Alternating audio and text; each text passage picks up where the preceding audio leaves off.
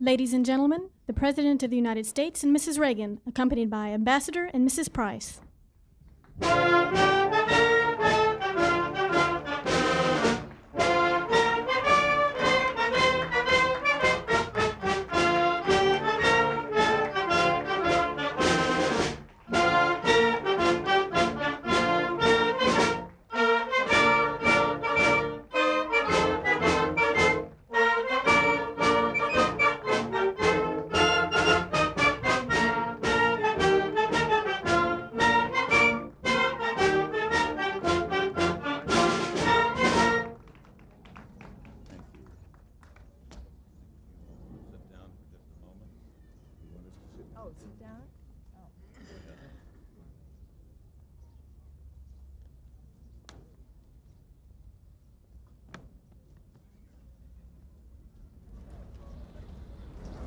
Ladies and gentlemen, it's a distinct privilege and a great honor to have President and Mrs. Reagan with us at Winfield House once again.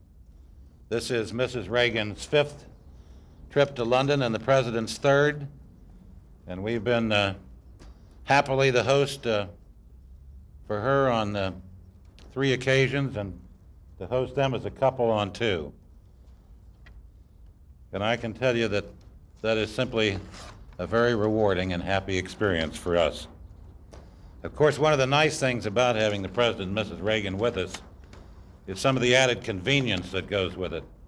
For example, it's very much easier to get to Heathrow Airport in one of these helicopters. Well, Mr. President, I think I'm safe in saying that this is probably the last time the Reagans and the Prices will appear together at Winfield House, at least officially. No matter, I think, how much we wish it were not true, the Constitution clearly states that you're limited to 2 terms.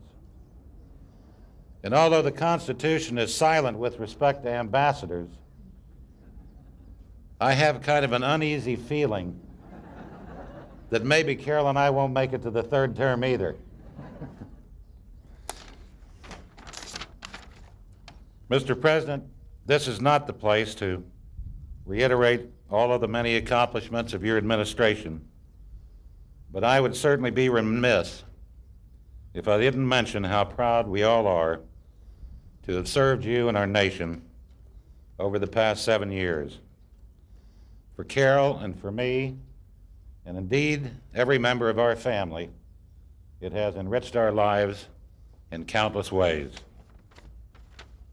We are proud to have been a part of the administration that has rebuilt our defense, restored our sense of national spirit, reduced inflation, created 17 million new jobs, and is now into the longest sustained economic recovery in our post-war history.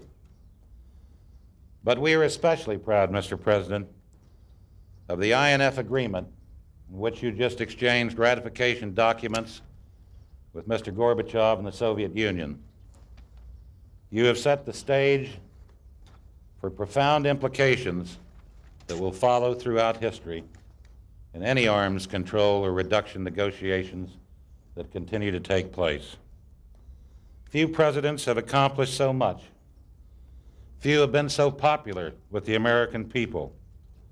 Few could look back over 7.5 years and claim that they had delivered so much of what they had promised. Mr. President, you've done all these things, and you enjoy such popularity because you're a sincere man who has stood by his principles. And I'm proud, as I'm sure everyone is here, to have stood with you. Ladies and gentlemen, the President of the United States.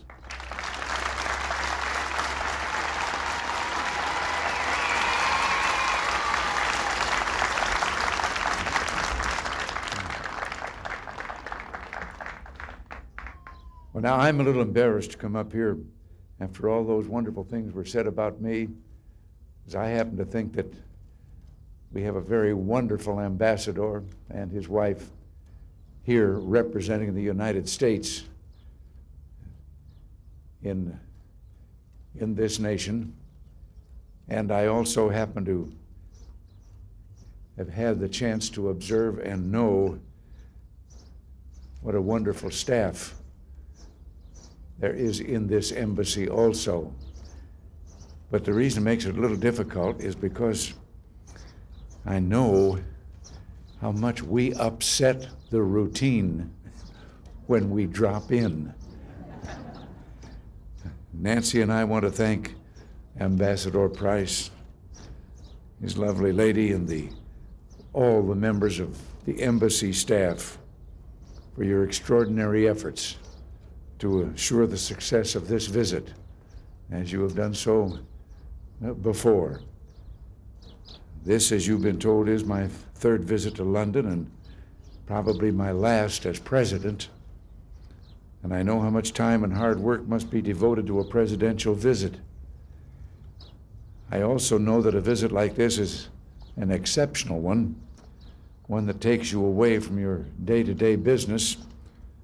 And let me express my deep appreciation for the work you do to represent United States interests in the United Kingdom.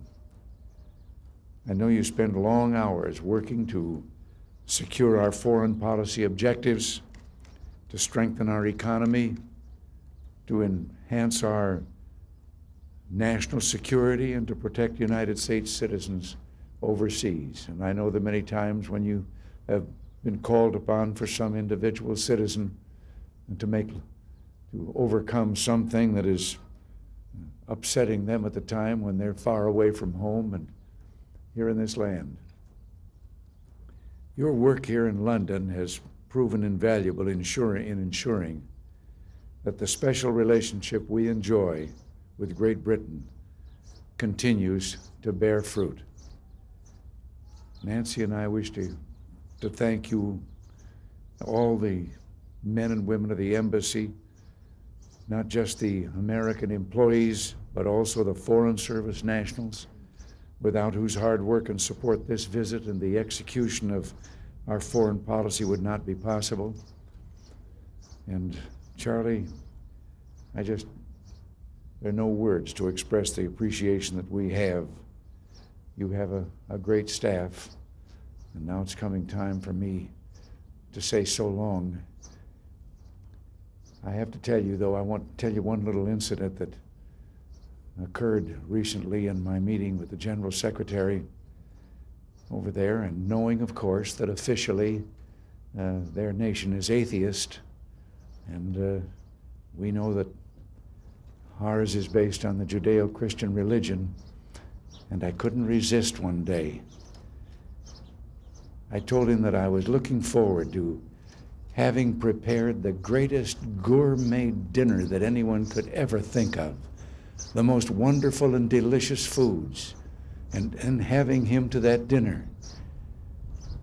And then when the dinner was over, I was going to ask him if he believed there was a cook. Well, God bless all of you. On behalf of Nancy and myself, now we've got to take the walk down to the helicopter, and we'll be on our way home, but we'll be on our way home with the warmest of memories and feeling of gratitude to all of you. Thank you. God bless you all.